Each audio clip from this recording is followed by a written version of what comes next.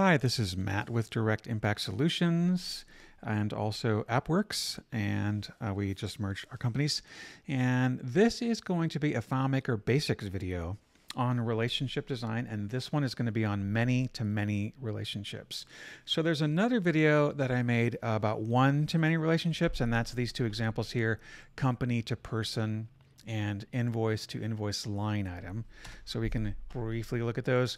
And so basically that's the ability to look at a company record and to see people working there. And I don't have any, for example, and none of them are showing up. So for example, down here, you could have like Matt and John and, Carrie are all working for this company.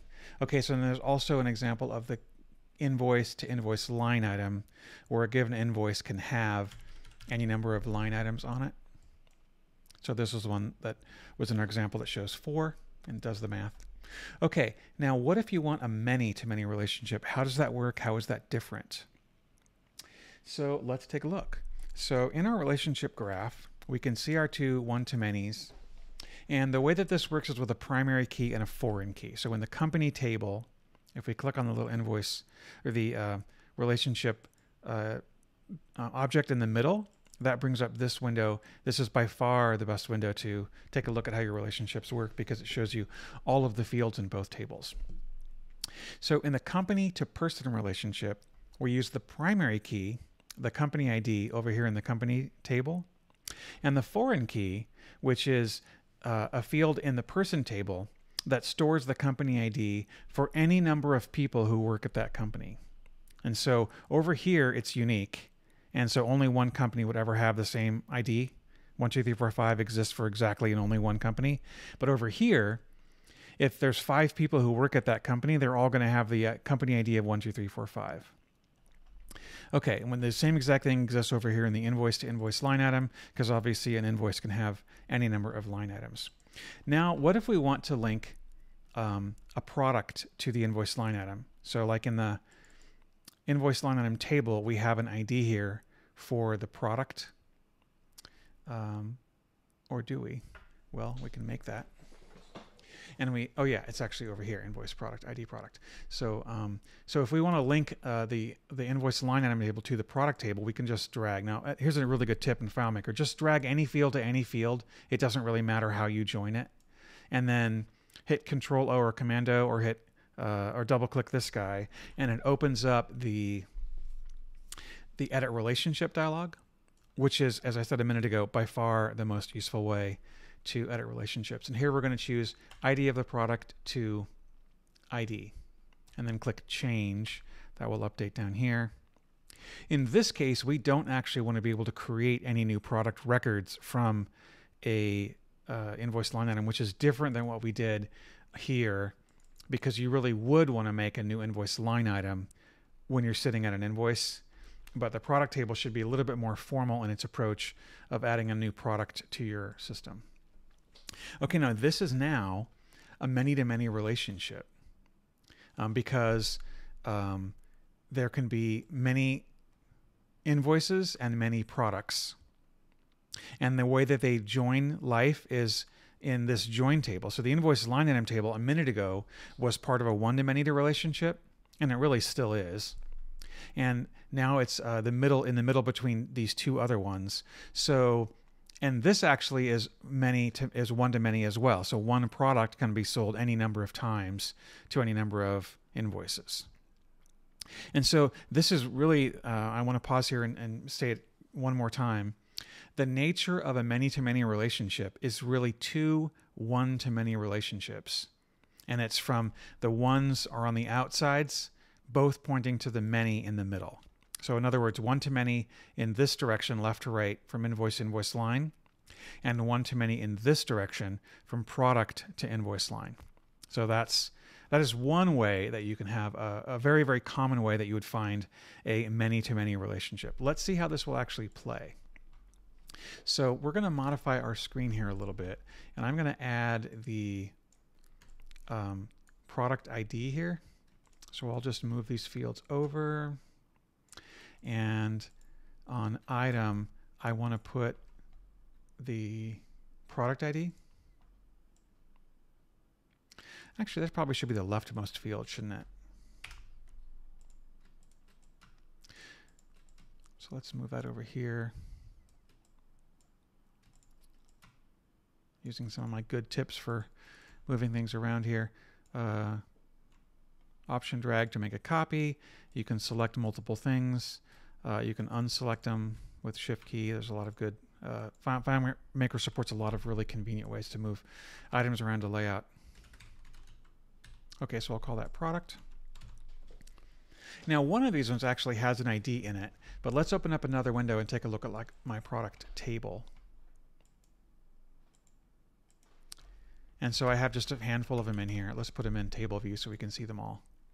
So I have a product number 8, which is called a Gizmotech sit stand desk, 600, cost $1,000. Okay, so if I were to add a new line item on this invoice, and I want to put in product ID number 8, this will not quite work yet, but let's talk about what we need to do to make this work. Okay, so it didn't work because, why? So I have the relationship drawn in, but what I don't yet have is I don't have any kind of a lookup or any kind of a way to grab the information when I make a new line item in this table. So we need to take a look at how that will flow. So if I actually were to show this and say, rather than showing me the item name locally stored in the invoice line table, but show the item name in the products table, which is the item right here, then when I put in 8, it's actually going to correctly relate to that record, which is great. But just in case the product name will change over time, I want to know the original name. So in this case, I'm actually storing a couple of redundant bits of data, and that includes the item name and the unit price. And so I'm going to go to back to my relationship graph, and then I'm going to go over to fields. And then in my invoice line item table, I'm going to set a couple of defaults. So item is going to now be, I can either use a calculation or a lookup. Lookups are really old in FileMaker, and they don't really have many places where it's useful, but this is one. So I can click lookup, and then from the invoice line table, I'm going to look up the product, and I'm going to grab and store the item name. So that you can do that exact same thing with an auto enter calculation, and we're going to do that on the unit price just so you can see it's a little bit different. So on unit price, rather than using the lookup function, I'm going to use the calculation function, and I'm going to say, starting from an invoice line, go to product and grab the price. So not the cost, but the sale price. And then there's a couple of extra checkboxes we get here when you do it with a calculation.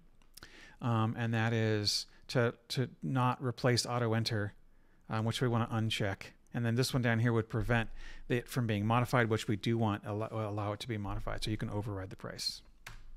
And then one other thing I'm going to do is I'm going to default to quantity of 1. Just putting a 1 in here. So we've made 3 changes here on this to look up our product. So now if I were to add another, I'll go to another invoice, and I'm going to add line item 7, a Thorin's record player. What's going to happen is it's going to bring in more bits of data. And it did. So it brought in the item name, the quantity, and the unit price. So I can add, I'll go to a few more invoices and I'll add on all these ones, like item number 7, 7, 7, 8, 2, 3, 3. Okay, so what's happening here is I'm just kind of messing with a bunch of invoices, and there I'll show you why here in a minute. Because this is the real beauty that if there's one thing that I want you to understand more than anything about a many-to-many relationship, this will be it coming up right now. And that is the bidirectional nature of how it shows you your data. So we just got, with a very small amount of effort, the ability to take a look at an invoice and add any kind of a product to it by the ID of the product. But what about if I want to find out how often the product has been sold? So I'm going to change this product back to form view. And remember, on our graph, our relationship graph, we have a relationship from product to invoice. So this works in both directions. And so what I'm going to do is I'm going to show from the product table a portal showing invoice line data. And I'll add that right now. So I'll just use my portal tool, drag down here, and I want to show from the invoice line table, I want to see the, I already know the item. I guess I want to know the quantity and the unit price, which would show me any kind of an override. And you know, there might be some other things that I also want to see, like maybe the invoice number. And this is kind of cool. I can actually go to the invoice table, which is 2 tables away on the graph, and show the invoice date and invoice number. So now I'll choose those fields. And then if I were to look at a product like product number 8, which I sold a bunch of times, yeah, there are my examples, right? So invoice 102, it actually doesn't have a price. And here we go. So this one, 7, I actually put on multiple different invoices. So, and this is connected in a lot of ways, right? So if I take a look at, it's actually connected both directions. So if I change it in either place, it's going to update my record. So for example, let's go to item. So one of the ones I haven't yet used is item 6. So if I go to another invoice and I add item 6, we'll see it immediately appear in both places. If I were to change my price, so I'm going to sell this one not for 180, but for 150, give a discount on it. And then I'll add item 6 to another invoice as well. So now I have it on 2 different invoices at 2 different prices. Over here on the product page, I can see that it was sold for 2 different prices, 150 and 180. Over here, it's not showing as a number, so I probably want to use my data tab here and format this as currency, and then with 2 decimal places. And then when I look at it, it shows more clearly as dollar amount. So also, if I were to change it here to like 140, it's going to immediately change over here as well. So it's the same data. So both places are actually modifying the invoice line data. So that is a really classic example of a one-to-many. And now we're going to take it up a little bit of a notch. We're going to connect these 2 to these 3.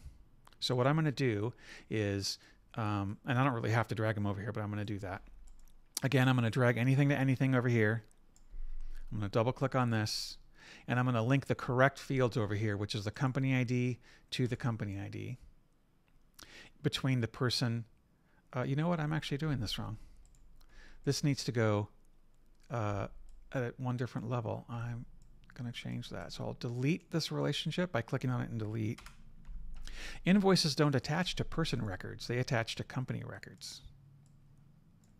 So this is going to be company ID to company ID. So now the graph kind of looks like that. So company is the parent, and it has 2 child records, person and invoice. That's because a given company can have any number of people who work there, and a given company can have any number of invoices.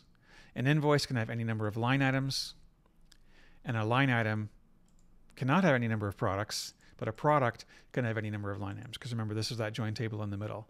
So now we have basically 2 many-to-many relationships. So now basically the invoice table has become a join table in between company and invoice line. It's a little bit different though because of the one-to-many nature, but this is a very, very common structure for a business database. And let's see how it works. So what this gives me is the ability to look up from the invoice to the company. And so I can put the name of the company right on the layout here. And there we go. I can see this invoice is for that company. And then also if I'm looking at the company, I can look down into the invoices. So I'll show 3 people, and I'm going to add another portal here for invoices. And I'll choose invoices, not invoice line. And then I want to see the date, the invoice ID or the friendly number, the total, and maybe the first product. So the item number of the first product. So if I go to browse, I will now see that work, right? So this is beautiful. This is just what I wanted. So I get that bidirectional nature of the relationship from a pretty simple structure. Definitely some work to do on the layout, but it's pretty solid. So that is the basics of many-to-many relationships with FileMaker. Thanks for your time.